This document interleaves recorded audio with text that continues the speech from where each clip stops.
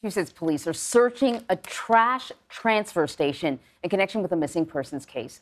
A 39-year-old wife and mother of three, Anna Walshe, was last seen in the early hours of New Year's Day. Her husband, 47-year-old Brian Walshe, was arraigned yesterday on a charge of misleading investigators in connection to her disappearance. Prosecutors said that a bloody knife was found in the family's basement shortly after the husband spent hundreds of dollars on cleaning supplies. Nick Giovanni from CBS News Boston is at that trash transfer station with the latest on this story. Thanks for joining us. Can you just sort of lay out the timeline of events for people who may not be familiar with this story? You know, what do we know about Anna and when she disappeared?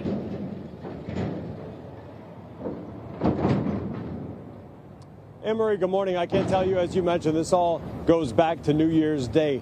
Anna Walshe last seen by her husband, according to prosecutors, the early morning hours of New Year's Day. We're told that she was reported missing days later, and at that point, over the weekend, and we can tell you investigators were searching the woods around the house, spent the better part of the weekend doing that, executing a search warrant of the house on this past Sunday, a week after she was last seen. And later that day on Sunday, the husband, Brian Walshe, was under arrest, charged with misleading investigators, as you mentioned. They did go through the house.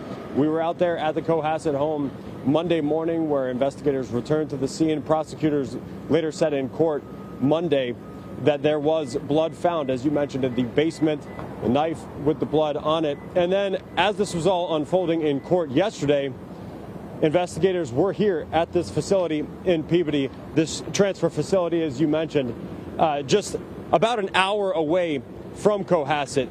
This is on the North Shore.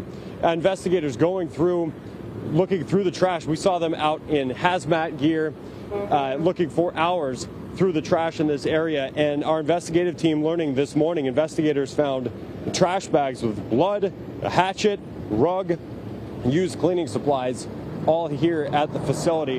And this is all new information that we're learning here this morning about what was actually found.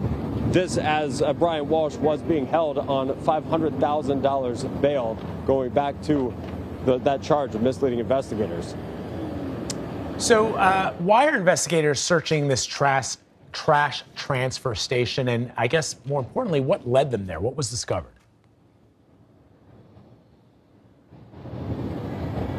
So this was a process of following Brian Walsh's movements there. They ended up, we understand, going through a dumpster at a facility, the apartment complex of Brian Walsh's mother's home, her apartment complex there. They brought the dumpster here, we understand, to this Peabody transfer station to go through it, is what we're learning.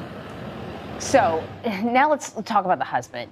He was arraigned yesterday on charges of misleading investigators. He also has sort of this other background that has to do with art and fraud. What do we know about the charges that are pending, why he was charged with misleading investigators? I think it's a very interesting charge. What did he say to them that led to this?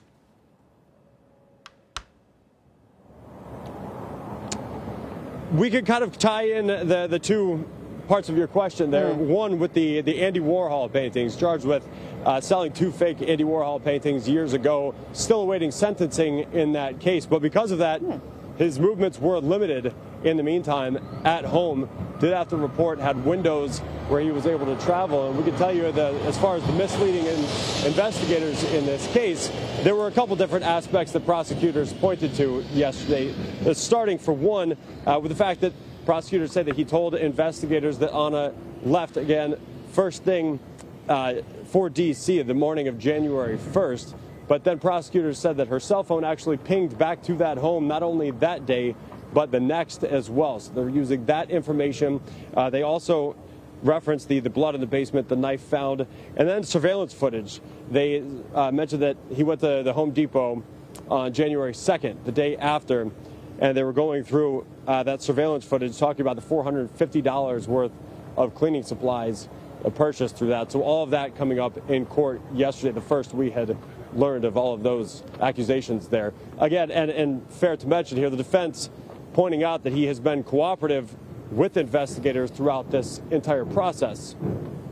Okay, so that's still up in the air. You mentioned that he was awaiting sentencing on this fake Andy Warhol painting case. Do you have any details on that? Like what happened with that?